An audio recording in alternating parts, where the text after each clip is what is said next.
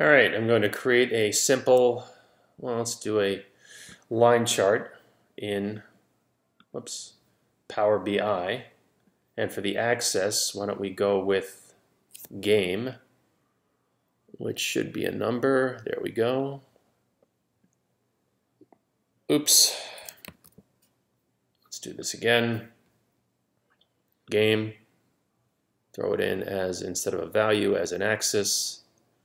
And now for value, I want free throw. But I can see here that free throw is not set up as a number. There's no sigma sign here. So let me go home. Let me go to edit queries. Let me go to free throw.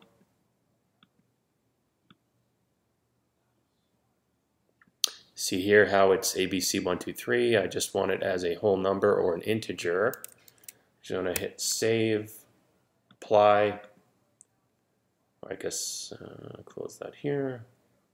Close it. Apply changes. And now I see free throw as a number, which is what I want. If I throw that into value, and I do this right. Yep, there we go. I can see the number of free throws that Steph Curry took by game. Note here that a couple of these are do not play, coach's decisions or injury, but he played most games these year. And the max, it looks like, was 9 in game 46, but he tied that here in game 42. So that is a simple way to turn a data type from text to an integer.